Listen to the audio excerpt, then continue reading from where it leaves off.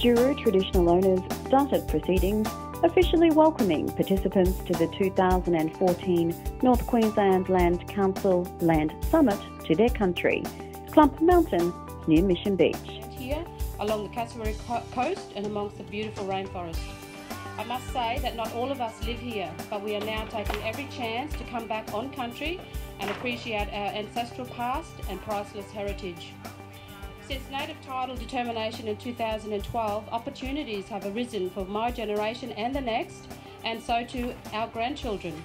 Opportunities to engage and continue our connection and hopefully all return to country sometime very soon. Juru wish everyone here and those that will be attending in the following days a very productive Land Summit, AGM, and that we can together prove and achieve desirable and expected outcomes for all. Thank you for allowing me to speak, and welcome. North Queensland Land Council Chairperson Errol Neal then formally opened the summit, the first to be held in 6 years, with the promise to be a biannual event in the future. I do apologise, Juru.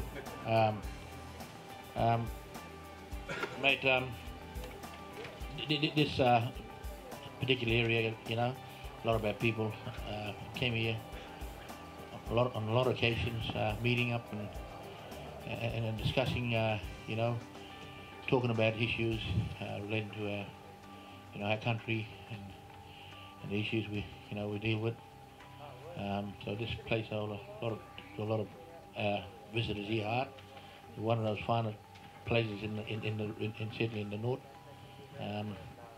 that you feel you can draw some comfort from.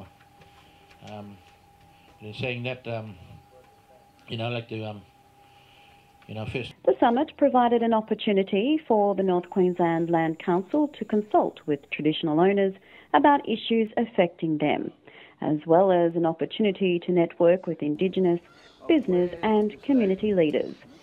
This year's summit focused on developing business opportunities as a means to closing the gap between Indigenous and non-Indigenous Australians.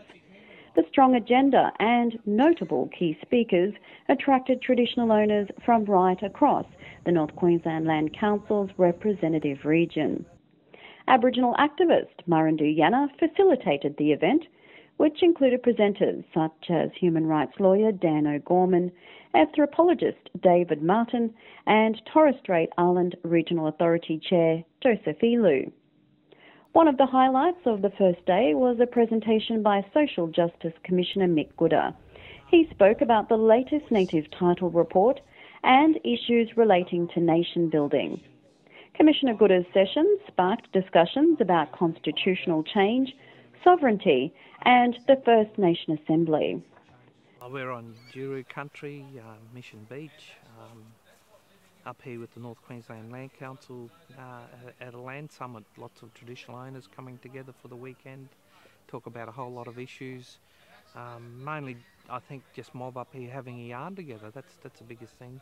And I'm just talking a little bit about my reports this year, particularly how they relate to native title, but also about some of the concepts we've been working on with a whole lot of other people around the country around nation building and an assembly of First Nations. So a whole range of things, just giving people some idea about my workload, but also underlying all that is promoting the concept of Aboriginal Torres Strait Islander people being in charge of their own destiny.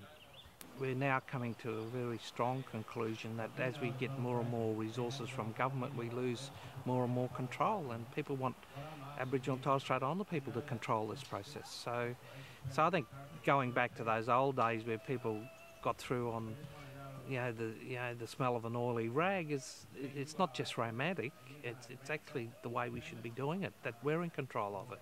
And we do lose control when we take money from government. Another highlight of day one was Sean Sexton Moss from the Department of Prime Minister and Cabinet, talking about the new Indigenous Advancement Strategy and the future of native title representative bodies and funding arrangements. The presentation by Sean, a senior native title advisor from the Native Title Funding and Land Management branch, brought heated discussions and questions from traditional owners. Elwyn Lyle, Kuku-Yalanji traditional owner, emphasised the issues facing his mob with the Indigenous Advancement Strategy, such as lost opportunities around the funding round and the problems facing smaller organisations when applying for funding. This is what we've said all along, you know. You've got these non-Indigenous organisations putting in for funding to do programs on our country, yet they don't even engage with us in the first instance. They don't incorporate into how they're going to deliver the programs or nothing. It's just like we're a bunch of animals in the yard and these fellows are going to feed and water us, you know. So to me it's, it's the wrong approach once again. And, you know, back in the day when we were talking to the last government, we told them that, you know, through the Caring for Country grant process, any non-Indigenous organisation that puts in a submission have to tick the box or have to show that they've engaged or consulted with the traditional owners who they're going to deliver the program to, so that we've got a heads up on what's going on, you know. And that sort of process needs to be incorporated right across the funding table, you know. Why was the government, you know, tried to get this IAS submissions across the table in 1 month, you know? That for organisations that don't have the resources to go out and employ a consultant to come in and write these submissions for us, it left us, you know, with no other option but to not put something in and try and work for the next release in January, you know. And hopefully by then, with 3 months up our sleeve, we might have a good opportunity of putting together a reasonable submission with the plans to go with it that'll actually, you know, help push it across the floor. An informal session with Sean allowed for greater discussion with prescribed body corporate members about native title and funding possibilities for the future. The afternoon brought further discussions about connection to country with North Queensland Land Council anthropologist Di O'Rourke, top-class anthropologist David Martin from Anthropos, and human rights lawyer Dan O'Gorman. Wrapping up a busy day one, there was talk around the importance of traditional law, working together as one, and potential opportunities from the Assembly of First Nations. The day closed with a night performance by the Juru dancers from Clump Point.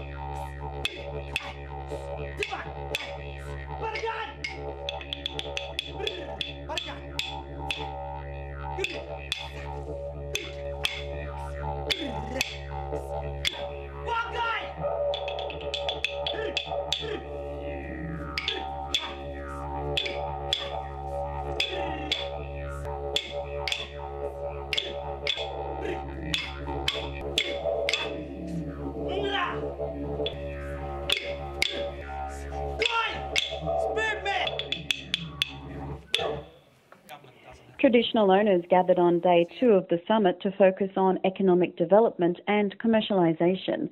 The summit gave participants the opportunity to openly discuss and raise their concerns with 2 Queensland government ministers. Assistant Minister for Aboriginal and Torres Strait Islander and Multicultural Affairs, David Kempton, talked about changes underway in Cape York and encouraged discussions throughout Queensland, with particular emphasis on the North Queensland Land Council region. Look, I've been really concerned about native title from day one, and I've been in the debate since its inception, and I've acted right through most of the cases in this region. And I think the outcomes don't really reflect what's gone into it or the needs of the people, and we always try and line it up with sovereign title. Native title is far more to do with people's interaction with the land and ownership of the land than some kind of a title. And I don't think the economic opportunity or even the full potential of that land's even been thought about, yet alone realised. So we have this really strict process of what entitlements are on the land, and do you have native title and don't you, and do the other interests extinguish it or not, or do they coexist? And it's a very confining argument. I think as long as there is no extinguishment of native title, we should be operating in a free market situation to negotiate a whole range of options for those traditional owners, from provision of services to the person who occupies the land, to maybe fencing, road building, cattle mustering, or even joint ventures around horticulture and agriculture for the TOs. I think we need to move into a new conversation. The old one's getting a bit tired. We haven't really delivered very much. Ownership of land underpins economic development and social reform. Our economic participation policy is really handing those things that government does badly over to the communities. And there might be a couple of falls along the way, but I'm confident in 5 years we'll see a whole new landscape right across Queensland, not just the north. So regions like this is a matter of engaging with the traditional owner groups here rather than representative councils, because there aren't any, and seeing what opportunities are out there. But I'm not about coming and saying, well, we can do this and this for you. I need people to come to us and say, we've got this idea, how can you help us? How can you help us happen? Minister for Natural Resources and Mines, Andrew Cripps' presentation opened up discussion around the commercialisation of country and social, cultural and environmental impacts. Minister Cripps emphasised his commitment to making positive change and the need for traditional owners to bring a united front to government for a productive way forward. I think that realising the value that you have, the interest that you have in the land, to benefit not only the economic outcomes, but the economic outcomes, if they're positive, can have much better influences on the social, environmental and cultural outcomes that you also get. And that's true in any community that you live in, whether it's Indigenous or non-Indigenous. If you have a good, healthy commercial or an economic outcome, you've got more resources available to use to make sure that the people who should benefit have better social and environmental and cultural outcomes. So I think the secret is to make sure that the interests that Indigenous people have in the land are used in the best way possible to realise those benefits socially and environmentally and culturally as well. It's really important for Indigenous people, wherever they are in Australia, but particularly in Queensland, where I want to see them go ahead, need to have those conversations amongst themselves and be in agreement about where they want to go. This is true for the wider community as well. Whenever change is proposed, there are people who have a variety of views. That's not just the case for Indigenous communities, it's the case for all communities. And where you get change for the better, hopefully quicker, is where you can find consensus in the community. So those conversations have got to have amongst Indigenous people themselves, and if they can bring a united front and a united message to other decision makers, including the government, I think we'll see much faster change, and change for the better quicker. The topic provided great discussion and debate as participants talked about the impediments the current native title system brings for traditional owners working towards economic sustainability, to develop greater opportunities for young people and to care for country. Chris Fry, CEO of Indigenous Business Australia, was the first panellist, looking at ways to develop business opportunities with particular emphasis on what the IBA does and how. This brought mixed reactions from participants. Some questioned the relevance of commercialisation when it comes to native title and how organisations like IBA need to connect with traditional owners when considering investing or doing business on their homeland. Others were supportive of economic development and, while spoke of the problems when creating business, explained how they were helping themselves rather than going to IBA. North Queensland Land Council CEO Ian Cooch and Murrindiyana highlighted some examples of where opportunities are not benefiting traditional owners. Investing money and getting a return that can be used to put into further investments that benefit Aboriginal people and people on the ground. The Holiday Inn in Townsville, mate. IBA has purchased that. We've got the two groups in Townsville that would like to be involved there. I understand the model was, you go in partnership with the people in Townsville, or the people where the investment is, but I'm not conscious that there's been much work done on that area. I know that there's employment there now happening, you know, some benefit going back to the community, but we'd certainly like to see IBA embrace the traditional owners of the Townsville region with that investment. If IBA invested anywhere in my traditional country without going through us, without giving us a slice of action, I would be absolutely disgusted and put them into scumbag boxes, no better than a multinational corporate cutthroat. And that is exactly what CDC, which they had a big bloody cut in, some little thing with, did the bulk sampling at Century. Got the contract years ago and they came out and ripped up half the friggin' thing and made a lot of money. And no blackfellow benefited from that, and they were part of the problem, not the solution. But I find it amazing that you can buy the Holiday Inn in Townsville and not have a single blackfellow in Townsville or group have an allocation or a share in that. What are you? What do you exist for? That's totally out of whack. That's hypocritical. Not having to go at you, Chris, is probably the structure, but you know what I mean? No, surely there's a blackfellow. I can find them everywhere in Townsville. We know where they are. Jody Sizer and Gavin Brown from PricewaterhouseCoopers Indigenous Consulting Program and Kath Brockenborough from Lend-Lease continued the discussions into the lunch break. Day 2 also provided the opportunity for traditional owners to talk directly to government representatives to explain their situation and what they're going through. It's summits like this, you know, when you call to a meeting, that you get to speak to all the relevant bodies from different departments, you know, just air your concerns as well. Speakers make it sound so easy. So it's a native title that I think is the first obstacle, so yeah. But just gathering information from the people who spoke was saying, like, if you want to get into business, it's there. So you don't need a native title to do business, to sell your own your products, yeah. So, and that's a good thing too, because, you know, like with the young people, you've got talented people who just don't know which avenue to tap into, you know, they're just floundering. So hopefully we'll take it back and try and get our young people to get more involved, sell their artworks and stuff like that, you know.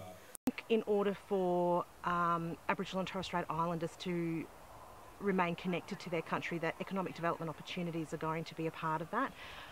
To me, it's natural to be able to go ahead, you know, it allows them to remain focused and committed to country and caring for country and doing all of those things alongside, you know, making a living for themselves and living in this white man's world as well. We need to be creating a solid basis for our young people to follow in our footsteps. We need to rectify some of the disunity, I suppose, between clan members in order to be able to move forward with solid grounding for them. I think that it's hard enough living in these two worlds, let alone having to deal with some of the cultural issues that we have that are ongoing between us. Day 2 closed with a great performance by David Hudson.